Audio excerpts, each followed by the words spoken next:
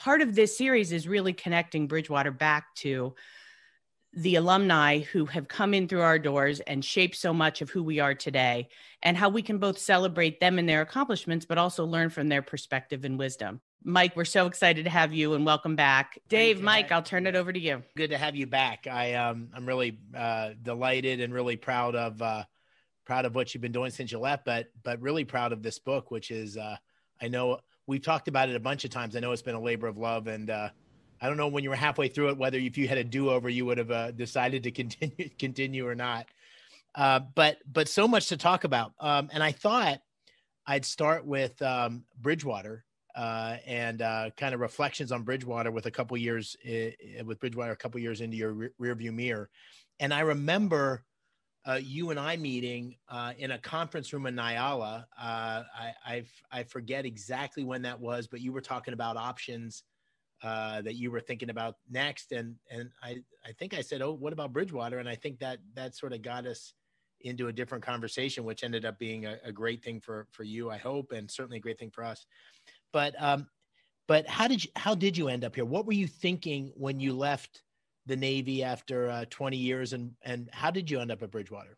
Yeah, first of all, thank you, Dave, for having me. Greg, Robin, so awesome to see you in the Hollywood squares, the world we live in, and the overwhelming number of like chats and hello, just a super warm high five, hugs all around. And someday we'll get to do that again live. But quick answer is really the reason I landed at Bridgewater was because of you and Greg. And so in the community, I was in a program called the White House Fellowship. I was a director for defense policy and strategy. I reported to the National Security Advisor, who reports to the president. And I was trying to figure out, what do I do after that fellowship? And it was returned to the SEALs for a few years. But I got to cross paths quickly with Dave, who had worked with a White House fellow classmate of mine. What Dave, even to this day, doesn't know is that this guy, Everett Spain, who, of course, you'll smile when I say his name, said, hey, I get to work with this guy at Treasury who's like the fastest effing runner that you'll ever meet. And it was nothing about the guy's brain or anything like that. It was like, he used to be a Ranger, he's super cool. He's like really a good dude. And anyways, long story short, after getting ready to transition out of the SEALs, I had options at Goldman and JPM. And I called Dave for advice. I still remember, from Virginia Beach. And he said, hey, let's have a live conversation. Was in that conference room that Dave just talked about. And then like an hour later, I got to meet Greg. And between Dave and Greg, I walked away feeling like, first of all, two really incredible people. That's not just like the gratuitous, bullshitty things that you say out in the real world about people. Like, that's really what I think. And so then it was really a matter of, where are you going to get the most growth from? And so as I was thinking, after being raised in the SEALs, Bridgewater has way more in common with the SEALs than not. And that culture of leaning into the hardest thing, of trying the hardest thing, total ambiguity, and just doing your best to contribute to an organization. I mean, that's really ultimately how I landed at Bridgewater, and I loved it, and I'm a proud alum. That's great. Thank you. I'm so glad you worked in how fast I could run into your answer. I really appreciate that. The SEALs are known for being a really idiosyncratic community, and Bridgewater's known for being a really idiosyncratic community. How would you compare the two? And what was the same and what's different? Great. The same is the easiest place to start. When we come off of an operation in the SEALs that looks like it could be the front page of the paper, we don't talk about what went well. Inertia has that go well, is more likely to go well in the future than not. The highest ROI on our time is always talking about what didn't go well. And that was our culture. And so it's also a culture, a meritocratic culture, where that 21-year-old new SEAL might have the best idea and say, hey, sir, I think you're not thinking about this the right way. Let's think about this a different way. What about X, Y, Z? That kind of challenge authority type of culture and environment is what keeps people alive in the SEALs. And I think, of course, I was on the management side, but I feel confident enough saying that's what helps you win in markets. It starts with having a great organization. And then below that, having all the pieces of that, whether it's the IAs, the MAs, technologists, HR, et cetera, just come together as one team. So the similarity is more culture centric. The biggest difference is almost the other side of that coin, And this is something that Greg and I kind of, fought over the years about. It's, I think that the concept of leadership has a little bit of a short-term and a longer-term component to it. A lot of times I felt like we could achieve both our whatever goals we had in front of us with being, maybe optimizing more for getting people personally motivated, and maybe a little more optimization for like harmony, not in a avoid the conflict kind of way, but you can have your cake and eat it too. You don't need this mutually exclusive kind of organization. And Greg's answer, he said it to me a million times, was like, hey, look, I'm trying to help the organization get better over the long run. And I'm thinking about the 5, 10, 20 year Bridgewater, not the in the moment thing that you're thinking of. So I'm not sure, I always could appreciate Greg's point of view. We didn't always agree. We would battle back and forth on different situations. And so that was kind of that, am I alone on an island? Does it really have to be this freaking hard? Was kind of some of the things that was different at Bridgewater. Yeah. Well, I want to go to that more because, you've had an incredible set of leadership experiences, and Bridgewater being one of them. And, I was part of lots of conversations with you and Greg, but also you and I, and you and Ray, where there'd be a lot of back and forth on leadership. How did Bridgewater shape your leadership thinking, and what was the good you would take away from it? And what was, more to the point, what was the bad? What were the things that you thought needed to change or could evolve?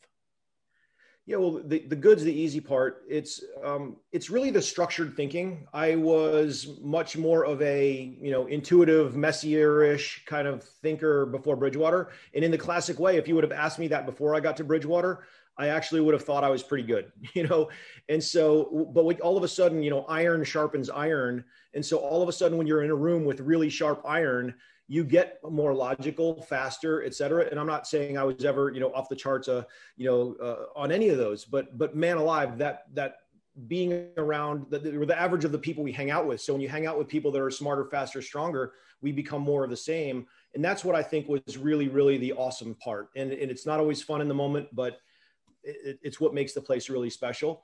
And then I think my answer on the flip side of that really is it can be fun also, because when when the delivery of feedback is always, it's always caring, but some people see it as caring some people deliver it and others see it as caring more easily than others. And I think that's something that Bridgewater could always be more mindful of, because, I will argue my short-term harmony-ish thing. You don't need to sacrifice much of the goal in front of us to have a nicer, more team-spirited kind of organization. Yeah. And is there anything specific as we're thinking about Bridgewater for the future? Is there anything more specific you'd suggest on that in terms of the way people are interacting or the way people are coaching? How might the care manifest itself more? I agree with you. I think there's a lot of caring, and the question is how to express that caring while also, having the iron sharpen iron. Yeah, the quick answer that I would say to that is don't let it just be the superficial, meaningful relationships in air quotes, and then try to dress something up as meaningful relationships, but do the work behind it. It's like never miss. One of the things that I regret most in life is missing the opportunity to call a friend who ended up killing himself, he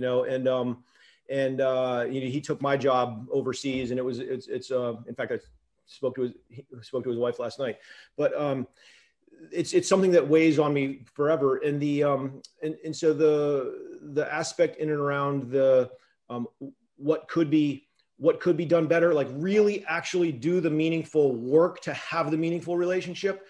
Like the work isn't like the wire and the client interface or the running the operations internally. The work is, number one, perceiving when somebody has the hard day, and number two, actually doing something about it. It's that second part. It takes both of those things to really move the needle. And then people really know you care. I mean, we're talking about like an alumni network. I think about a network. Well, let me back up. I think a lot of people on the planet think about a network as a transactional thing. Somebody's better placed than you are. You go get their business card at some 16-minute event and you think you've had a successful networking event. Complete bullshit. A network is a group of people in whom you invest. And then when you need something, that group that you've put energy into easily can give it back to you because it's not transactional. It's genuine. Yeah, that's a great way to think about it. That's a great way to think about it. It's just sort of a different version of mentoring, where people can mentor each other at different points in times in kind of unique ways. Let me turn to the SEALs, because the SEALs shaped a lot of your views on the world, but also as a big part of the book. What unlike me, you were a normal college kid and could have been living the normal college kid experience, and you decided to sign up for Navy ROTC and then go into the SEALs. What made you do that? There's a simple answer and then a more practical answer. The practical answer is I was the oldest of four. Father was in the military, and just and I had a scholarship. So how do I keep my parents able to pay for school for the next three? But the real reason is it is about service to others, and it's about making the world better. I think that my grandfather was at Pearl Harbor on December 7, 1941, on that day of infamy. And an incredible example. He never once told me what I should do. He told me how I should be and who I should be. And it's that always building the foundation. Perfect parallel for Bridgewater. It's like, don't worry, we've got the rest of our lives to build the wall and the roof, the walls and the roof. It's really like, how do you keep building that foundation and stronger and stronger? And so the examples that my grandfather set for me and implicitly stayed on me was all about contribution. When I got commissioned out of ROTC, I'll never forget him, actually pulling me aside and stepping forward and putting his hand on my shoulder and looking me square in the eyes. And he said, son, don't die for your country, go on living for it. And, I've been through a lot of situations where, I've been shot at, I've been rocketed, I've been run over by a Carnival cruise liner, I've jumped out of a building rig to explode, I've, helped amputate a teammate's leg, and I've buried way too many friends. And ultimately that's what the book is about, is trying to give back and then donating all the profits to those families. Yeah. Well, as you know, I had a chance to read the book in an earlier form when it was just a transcript. So I remember a number of the great stories from your time as a SEAL. You talk a lot about calmness when kind of the shit hits the fan. And so I wanted to ask you a bit about that and what advice you have on maintaining calm. And I wondered if there's any, I know there's so much in the book, and I want to recommend people read it, and Bridgewater's purchase books for anyone who wants to read it. But I wonder if you might pull one story, any story from the book that you think would be interesting and a lesson for this crowd. Yeah, I think the essence of the lesson is calm breeds calm, and excitement breeds excitement. And so, when you're getting shot at or something bad is happening to you, if you let your brain go to all of the extra things that you don't need to be processing and thinking about all the thousands of possibilities of all the things that could go wrong, you're wasting your CPU. All you need to be thinking about is very narrowly, like, what's the outcome you're trying to achieve? And then what are all the paths that can get you there? And then how do you risk adjust those paths as best you can and mitigate as much of the risk as you can so that you can find that easiest and best path to the goal. So, a quick story, when there was one particular night running a special operations task force, 2,000 people, where, our guys were heavily engaged with the Taliban, and ultimately the weather came in, and we had 10 leaders, whether that means that the helicopters couldn't fly, supporting planes couldn't fly. It's not good to be a ground person, a ground guy, when all of a sudden you can't get supporting assets from the air. You know that better than anybody, Dave. But for the group, that's our job in the SEALs is to never fight fair. It's how do we stack the odds through planning, both for what we have and what I would describe as kind of the meta plan, for the ability to change the plan in the moment. Like, SEALs go in with a plan, but our plan is for that plan to change. And so we try to stay ready for that change. And that's that agility thing. But this particular night required lots of agility, because I had to sit back in the task force and think about all the things that could happen that weren't happening. When we get busy, we get attracted to that positive space and all the busyness, and nobody slows down and can think about that negative space. And so that's where all the risk and all the opportunity is in that unknown quadrant. And then the question becomes, how do you get that risk and opportunity out of the unknown quadrant and back into that positive space in front of you so that you can sort through it, deal through it, prioritize it, and create action plans or whatever. So I'm kind of explaining both how my brain was thinking and then what the story itself. So I'm kind of munging those two things. I'm sure people are going to want to come back to your SEAL time because there's a lot there that's interesting. And so I want to encourage people who are listening to put your questions in the chat. And I'm going to spend another 20 minutes with Mike or so, and then I'm going to turn to those questions and draw them into the conversation. But let's go from kicking down doors in Afghanistan to walking down the hallway in the old executive office building and the White House. And you go from a number of combat tours to being a White House fellow, and you land in the National Security Council. And if I'm understanding, if I'm remembering it right, you're all of a sudden negotiating defense treaties on behalf of the president, and just the content shifting, the differences, the nuance versus the clarity of Afghanistan. Tell us about that transition, what that was like, why you did that, and what did you learn? Yeah, well, it starts with my interview process. You probably remember Jim Jeffrey. He was the Deputy National Security Advisor for everybody. So I, as a White House fellow, interviewed with this, stoic, gravitas-y legend of a policymaker, and Ambassador Jeffrey to me. He wasn't Jim at the time. The small little West Wing. David was downstairs in the next to the National Security Advisors in that little corner cubby. And I was sitting there probably because of space, probably 4 feet from the man. And he said, "Hey, Mike, this is a real position. I'm interviewing 2 real people from Washington, D.C. with real careers. And so, I don't know that you're right for this job." And he said, "For example, what do you know about the START treaty?" And I looked him square in the eyes, deadpan, but totally serious answer was, "Sir, I know how to spell it." And in that moment, I think most people would either like flounder or fake it. And I was like, "Hey, just be real." And so while the thing that I didn't let flounder was more going to the process. Sure, you don't have to know the thing in front of you. You have to be able to run a process, which really is, then fast forward the clock 9 days or something like that into my time at the White House. I was at the head of the table in the big sit room, which you know so well. People from all departments and agencies around the table who couldn't agree because there were a bunch of binary issues that were it's hard to compromise on issues that are a 1 or a 0, international structures of texts for lawyers, telemetry of rockets, how much we give away our telemetry for, whether you're an intelligence person or an energy person. And so there's all these arguments that I knew literally nothing about. And so it's kind of like, I think, it's like Stuart Friedman I saw on, and I always heard Stuart say something great. American Idol is like, "Hey, I can't sing, but in 6 seconds, I can tell if you can sing." And so it's the same thing. Like, I can't sing, but in that sit room, I can tell when someone else could sing. We got a treaty together, went and flew overseas. And then the lesson there really was, number one is having the humility to answer like what you really, the comfort with what you don't know, and then how to handle that. Yeah. 3 believable parties. Did that ever come into the, Yeah. And it was funny. And then Jim Jeffrey broke his iPad out and started dotting me. So Good to hear.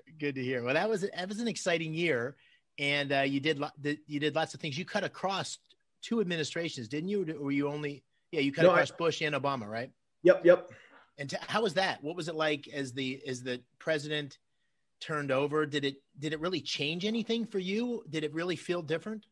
Surprisingly, yes. So all the people who really knew that I didn't know what I was talking about, they all went home. And so then when new people came in, I could fake it a little bit easier. So I tricked the new people into thinking that I actually knew what I was talking about. But in all sincerity, I was actually surprised by a couple things and impressed by a couple things. The surprise was that, I would have thought 2 different parties would have changed more from a policy perspective. Separate the world into policy and process. It's the what and the how. On the what itself, it was like, I would have thought 80% changed, maybe 20% changed. On the process, which worked damn good before, I would have thought the inverse. And so Obama came in and changed, like, his administration, not him personally, but changed 80% of the process and 20% of the policy. So that was a little bit of a surprise. And then I think the great thing and the characterization between the two was seeing a new group of people come in with a lot of energy was a lot different, at year 7.5 versus, month 1 of an administration, better than anybody, Dave. It just feels different. There's a new energy. There were like 24-year-olds. I'll date myself here, but I mean, at the time I was 35, or I'm 49 now. I was probably 35-ish or whatever. But, people, walking around with 2 Blackberries and having a conversation at the same time, and, just multitasking, and all of a sudden things were moving, and it just felt like a new energy in town. And that felt really great. And I actually did kind of know what I was talking about. And then a month in, I handled a big situation for the president, and it went well. And then I got asked to do more and more, which is always fun. Yeah. Interesting. And so just to transition past Bridgewater into, after you left Bridgewater, you decided to write this book. Why did you decide to write it? And I know it's organized around 3 pillars. So I want to ask you to describe what made you take this on, because it's not a small thing to write a book like this and do it as well as you have. And then what's the key message that you wanted to share with your readers? Yeah, I think the main reason I wrote the book was to share and give back. I've lived a life of privilege and been in hard and excellent and terrible situations that very few people get a chance to have. And including working at Bridgewater. Like, how many people get to work at Bridgewater? It's an incredible privilege. And so, like, I feel like I've learned a lot through life, and I wanted to give back, like, the actual things that are in the book, and then trying to create like win-win-wins. It's also, donating all the profits to a cause near and dear to my heart, which is, like we said earlier, Gold Star families. I've buried far too many friends, and that still hurts. I wake up early on too many mornings thinking about, different people who aren't here and things that maybe I could have done better. And so I kind of live a lifelong obligation, self imposed, of course, but to really take care of a lot of those families. There are a lot of greatly intentioned veterans and people out in the ecosystem, but I feel like where I am and what I've been able to do, it's on me to kind of asymmetrically give back. It's to those who much has been given, much is expected. And so how do you rise up and not just meet, but exceed those self-imposed standards on giving back? And I think also it kind of ties a little bit to the pandemic, Dave, which is, these are hard times. And I think about it on an absolute and a relative basis. It's absolutely harder. But the important thing is to remember is that on a relative basis, like in a SEAL team, like at Bridgewater or out for 325 million Americans or whatever number we're at now, there's life is relative. And so, like, when you're having a hard day, you can either do one of two things. You can focus on yourself and your hard day, or you can find somebody who's having a harder day and go help that person. And if you do the latter, it makes life a lot better. And so I think that's kind of my approach through it. And related to that, you've got this saying about this sucks, let's stay here. What exactly do you mean by that? Yeah, it's the principle of leaning into those hard things, and failure is only failure if you fail and don't learn, right? And so this particular story, and this is how the book came about. Like, I was in Kosovo in '97 and leading a team of me plus 5 people, like doing reconnaissance to enforce the Dayton Peace Accords, which people may or may not remember, but it was to basically separate Serbians and Kosovar Albanians, different religions, different people, decades of conflict. All we were really doing was reporting on the ground. The SEALs mission was to figure out what was happening and get ground truth. Well, there was one particular evening where we were doing our 3-day, 4-day operations, and the time of year is, of course, 20 degrees below. It was like just enough snow to need, more than snowshoes, but less than skiing kind of thing. Just really just shitty, humanless conditions.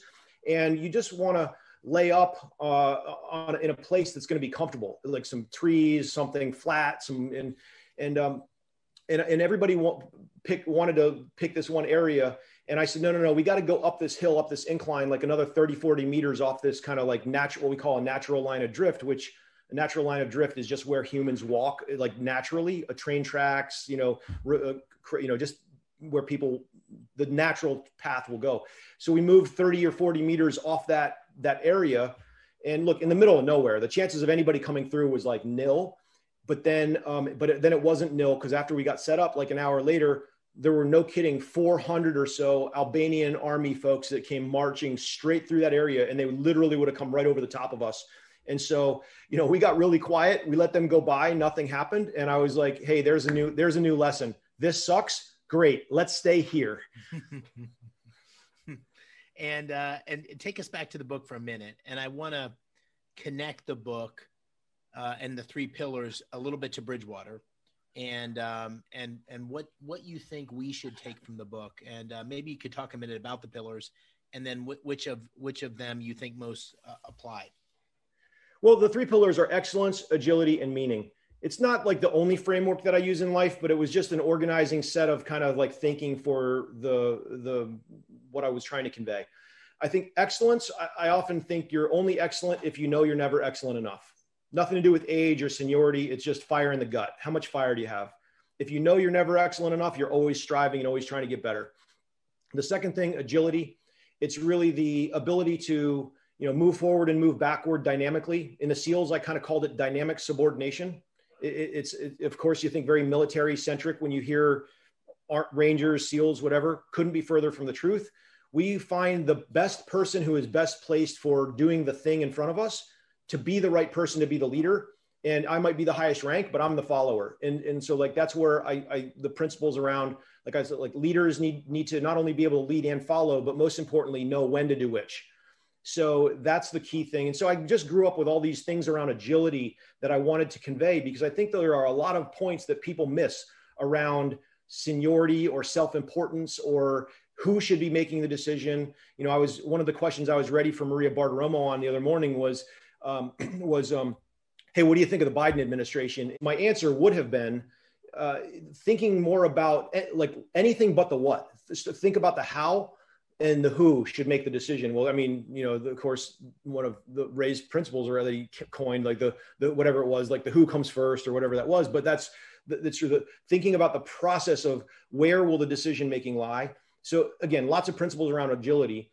And then the last part, I think, is the most important in the main message, which is around meaning and impact. I think a lot of us just go through life just getting bogged down by the wire that's sitting right in front of us. Those situations that you deal with, like how are you on the front lines of dealing with the ability to step back, pause, have that quiet reflection time and think, what is meaning? What is impact? And how do I have it? And just doing the mental exercise that we all know intellectually, but very rarely do, which is doing that like, if my life ended now, what contribution have I made? And of course that there's a little bit of bias in that statement in and of itself, that contribution is important. It could be amassing personal wealth. It could be public recognition or fame or whatever drives different people. But whatever meaning and impact is to an individual, I didn't want to predefine what impact and meaning is for anybody, but the point is do the thinking and have your plan so that you can mark yourself to market. It's in econ in grad school. I remember my professor saying, hey, Mike, beware of fast trains to the wrong station. And so, thinking about what station are we trying to get to in life? Yeah. I'm going to ask you one more question. Then I'm going to open it up to the, to the audience. Agility. And I want you to go a little bit deeper on agility within the context of Bridgewater, because one of the things I remember us talking about and you complaining about was your, frustrations with the absence of agility, or what you perceive to be the absence of agility at Bridgewater. And just tell us a little bit more about that. What's the Bridgewater analog of kicking down doors and how to, move quickly and successfully, but also in a way that's consistent with high quality and excellence? It's a great topic for Bridgewater. It's the things that I would sometimes feel frustrated by, sometimes anywhere from sometimes to often, but never less than sometimes, was, are we overthinking something? Is the 80% solution or the 95% solution good enough and move on? Or do you really need to do that 17,000 person, turn on things and, pull every last little thread? Look, I think there's a lot of learning that can come from pulling different threads. But sometimes the actual learning is that you shouldn't pull the thread. You should call the work that part of work done and move on to the next thing. So the agility really is keeping from getting bogged down in the process because you think it's the process's sake. And I know that from conversations with you, Greg, some with Ray on this, that's not the intention. And Greg and I had nonstop conversations around, bureaucracy busting and saying, how do we get under this? How do we identify and inventory and then sort through the things? Because it would pain Greg to know, I'd see the pain when he's talking to some, 22-year-old IA and they're, dealing with tools that don't work or different thing, or there's too many administrative requirements. And all you want to do is give people lift so they can work in their comparative advantage. And that's like the MA's job, right? Is to say, like, how do we really be the oil in the engine? And that's what I always kind of carried my job as, is like, how do I be that oil? It's not seen in the engine, but it makes the engine go and helps provide things. So I think avoiding getting bogged down is also my answer around agility. Good. I'm going to turn to a couple questions from the audience. I'm going to start with Naeem, and he had a number of questions, but I'm going to pull out one, which is helping us think about disagreement and expressing and forcefully arguing your point of view, but within the context of other decision makers. And, you've had experience of this in the military, you've had experience of this in the White House, you've had experience of this at Bridgewater, and now in your next phase. How do you disagree effectively, and how do you manage that when others make the decision? Yeah, I think the thing is to start with, what's the other party's ability to be disagreed with? And understand and think ahead to the combinations and permutations around how hard can or should you push? Because it's kind of like, I've led some big transformations. I left Bridgewater, moved to Cognizant for 4 years, IT services firm, helped lead a big transformation there, ran a $2 billion P&L for all IT services sold into financial services. So I've dealt with the JPMs, the Goldmans, the Amex, UBS, Credit Suisse, all these places. And so when you're thinking about transformation or changing things in the real world, it's a function of understanding that elasticity of whereby people can change, and then pushing people just hard enough. It's giving somebody 10% more weight in their backpack than they can carry, not 50% more weight because they're going to crumble. And so being on that finding that trajectory that of maximum change versus crumbling and under their own weight. Rick Sharma, I'm going to turn to you, and why don't you come ask the question, and others, please put your questions in the chat room. Hey, Mike, it's great to see you. Thanks for joining us. I miss having you around here. I'm sure a lot of us do, and I'm really proud to see what you've done since you've left Bridgewater. Looking forward to reading the book. Wanted to kind of tie in your experience from a kind of national security perspective, but also, the half decade of tech experience you've been investing in since you left Bridgewater, and get your thoughts on what seems to be like the inevitable intersection of those two things, which is, cyber warfare, the idea of this kind of bifurcated internet between a Western internet and, let's say, a Chinese-driven internet, and the involvement of governments in big tech, as you're seeing with like the TikTok stuff that happened last year. And want to get your thoughts on like what to expect as that kind of plays out over the next years, and what you think the path through is. Yeah, it's first of all, great to see you, Rick. Miss you too, man. So nice to hear your voice and see you semi-live. Look, I don't necessarily have the answers. I have one person's potential opinion or inputs or something, but I think the questions you're raising are definitely the most important, which is, do we want a binary polarized world, which can be which we could be fooled into thinking is more secure? Look, I mean, in today's day and age, what is really secure? Look at the SolarWinds hack that just happened. For those of you that aren't familiar with it, well, let me simplify.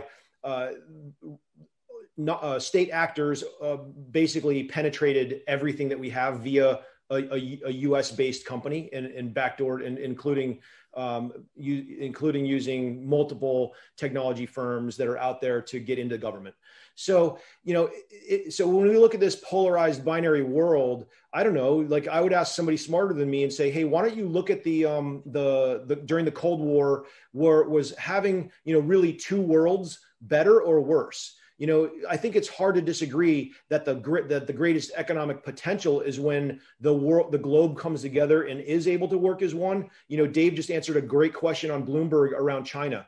It's kind of like my playback of that would be basically, hey, there's no such thing in between Russia, China, US, EU of having any sort of to synthesize everything into one single view and synthesize something as a 1 or a 0 is completely impossible and non-nuanced. So the question is, then you come down a click and you start looking at things like like all the different individual things. I don't know, like just say intellectual property for China as an example, or tariffs, or whatever the case are. Just start listing those things out and then have a strategy. Of course, you have to have a strategy at the highest level, but that strategy could be intentionally to create strategies one level down from that. And then you don't have to live in a binary world anymore, because you can go from like 0 to 100 on amounts of pressure or capitulation on each of those individual things. Now, like with the technology thing, I think it's to answer the literal question, it's unquestionably bad for us to be in not have non-secure products out there that have the ability to be penetrated. And so then the question is, what do you do in order to best safeguard that? I know Igor is not on right now. Igor is a great friend of mine and of everybody on this call. He's ironically in a meeting with my CEO right now. So, maybe we can each say bad things about each other. It'll be, we'll both have great days. But anyways, Rick, that's the gist of the answer is really trying to use all of our tools to create the greatest good while, of course, remaining secure. It's a really bullshitty Washington, D.C. high-level answer, but if there's follow-ups, I don't know. No, thanks, Mike. And I think especially the idea of like taking it that click down, and that's just a great framework from taking something that seems like it's unable to be worked through and impenetrable to little pieces that you could deal with individually. I think that's a great way to think about it. Thanks. I'm going to turn to Naeem again for a question, and then Robin, I know, has a question. Hey, everybody. Mike, I'm sorry we didn't cross paths when you were here, but I downloaded the book yesterday and I started reading it, and it's so far it's been great. One of the things that I wanted to ask you about is a question that comes to mind a lot when I read books or listen to podcasts or talk to people who are either ex-military or ex-sports. And, at some level, it's very, it sounds, totally conceivable that a lot of the leadership skills that work on a sports team or work in a military context and that sort of stuff, it sounds completely conceivable that they transfer very well to other contexts. But the thing that I've both experienced personally and, always feel lacking in a lot of the stuff that I've read and the people that I've talked to is like, man, the stuff like things like communicating, motivating, that stuff is very visceral. It's not academic. It's like, and it's very context specific. Like the way you fire up troops on the field is different than the way that you fire up troops in a football locker room is very different than how you lead an IA team or an investment engineering team here at Bridgewater. And so you've been in enough contexts and had enough roles that I'm sure you've had to transfer this like very important skill around.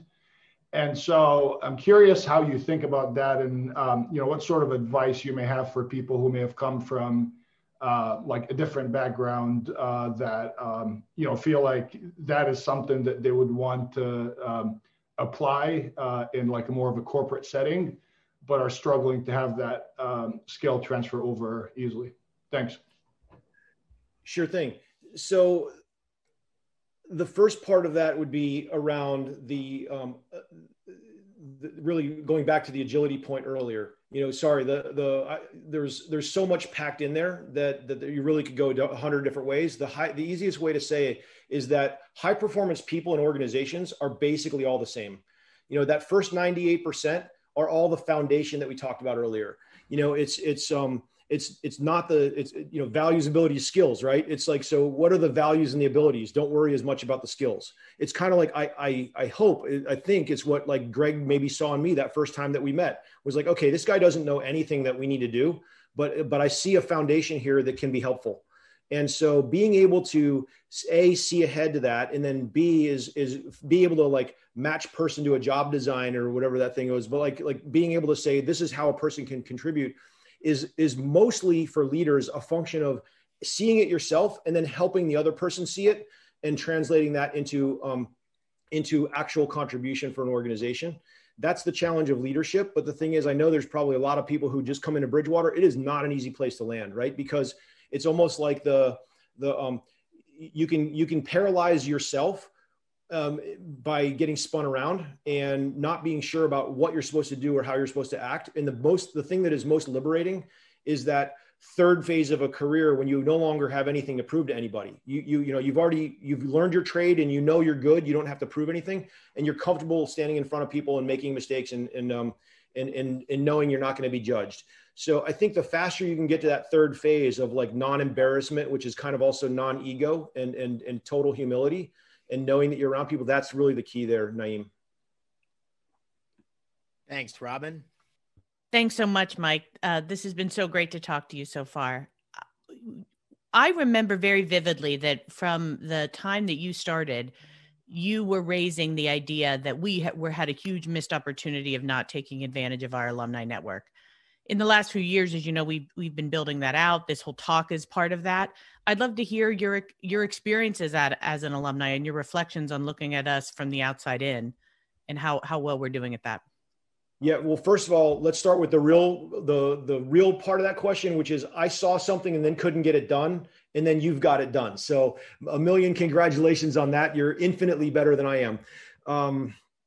The alumni network, I think, has a couple of goals, right? It's just how do you think about reputation out in the ecosystem, which is a little bit amorphous, but it's also that special, like, I don't know what's going to come of this, but good things will happen. A little bit of that, like, just trust and let some good things will emerge from the ether. But then there's also the, like, do we have specific concrete goals? You know, I don't know, I don't see it, but I could imagine there are a bunch of relationships out in the world where when Bridgewater is trying to get an entry or an access, or either go deeper with somebody they know or go broader in areas where they aren't, do you think about mapping into that ecosystem and say, hey, I could use help? And I think that anybody who's been around the block more than 6 minutes in their professional life understands that really the way the world is built is by saying yes to that question and being ready to help when there's nothing in it for you. And that's really part of the essence of the book of Never Enough. And so that I think that creating that ecosystem that's out there is really powerful in ways that probably are mostly unpredictable. And I think that, but I think when there are specific asks, that might be something that people keep in mind and maybe funnel to you or whoever the right person is, and then feel free to ask for that help. And so, and then in the rearview mirror, look, tons of appreciation and gratitude. Like, it was a hard place to work, 4 years there, 2013 to 2017 or whatever. But so some of the best people that I've worked with, and really, like, where I really grew in and around what we talked about earlier of that, the clarity of thinking, really dissecting a problem and being granular around, or like focused, I should say, on how to solve things. Even now, I find myself like 100x faster than a lot of people that I work with. And then when I'm in a room at Bridgewater, I'm like the slowest. One of the great partnerships of all time at Bridgewater was Mike and Greg, and they both good friends and good partners. So Greg, I know you're on the line. Anything you want to add to this discussion? Well, just, hey, thanks for coming back, Mike. I think you're, the wisdom that you share, the way you approach life, really had a big impact on me. And I think you sharing it with so many people, both through your book and through this is so cool. And so I think it's a real pleasure. I don't have any questions for you because you did such a good job describing your thoughts, and I've had so much time with you, but I really appreciate it. And for everybody who doesn't know, I mean, Mike's commitment to others and his lack of ego are amazing. And so I think everybody can can take a little piece of this. And that's all the nice stuff I can say about Mike. We have time for a couple more questions. I hope I get this pronunciation right. Kashal, I think you had a question for Mike.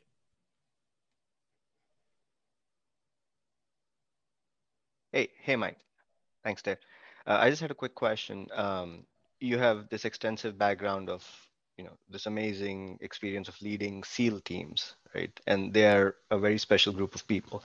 And now you're leading normal people, right? Doing simpler jobs.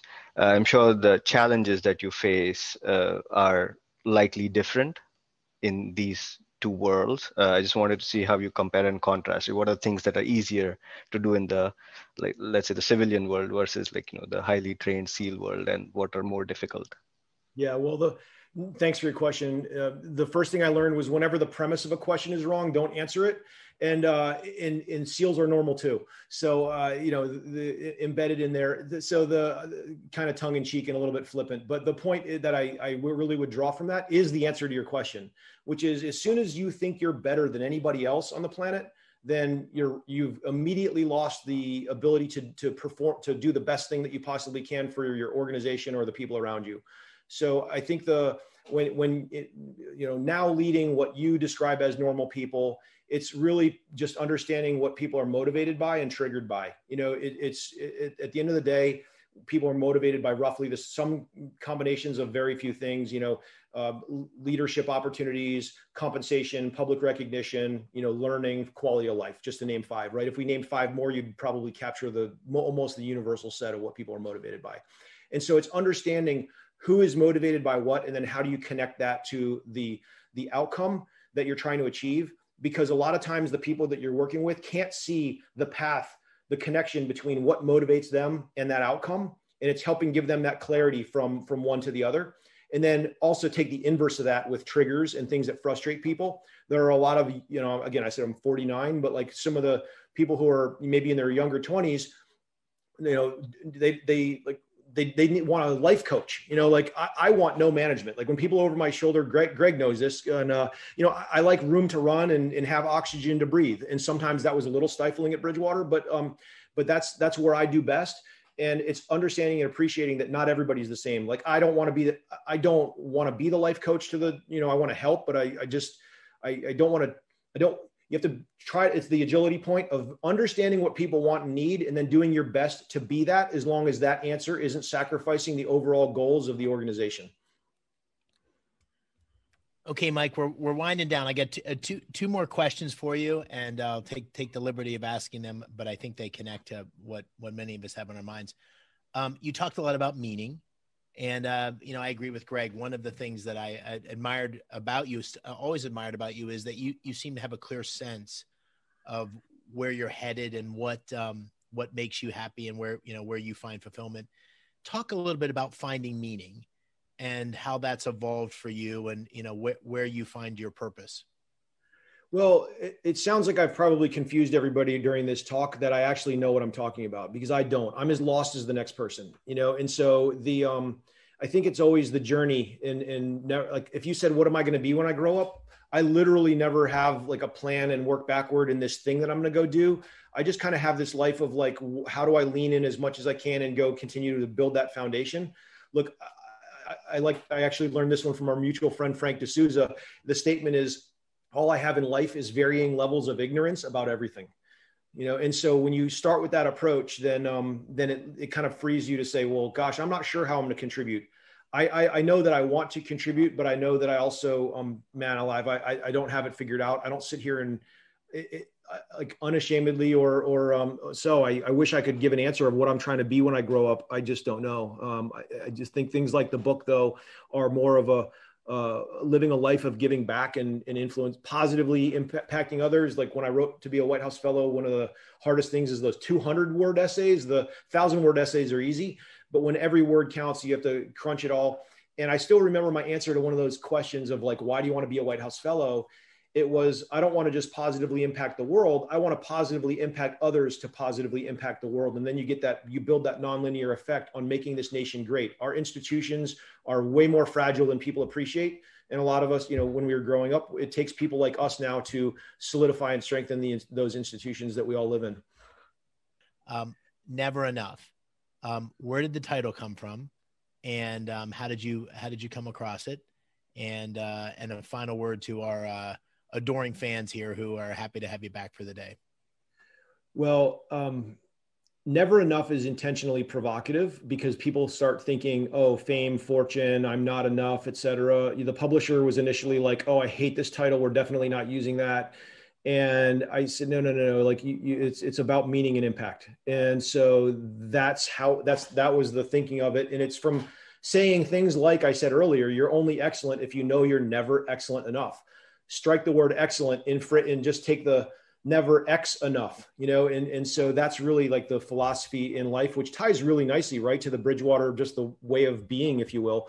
But and then the shameless plug, look, I appreciate all the help I can get. I'm donating all my profits from this thing. So like with the word of mouth and I'm of course in helping spread that, whether it's just greatly appreciated. Like I didn't, tell you about all the anyways, we all carry different weights in life and the ability to fly down and I've done see a widow who's lost her husband and be able to tell her she's got no more mortgage is I've done it 5 times now. I'm actually this week paying off a mortgage for a lady who lost her husband in Afghanistan and then just lost her business in the beginning of the pandemic.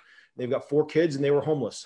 And so, the Wednesday before Thanksgiving, we were able to tell her she was getting a home, and now we're closing on it in a couple of days. And so that's what my 501c3 does.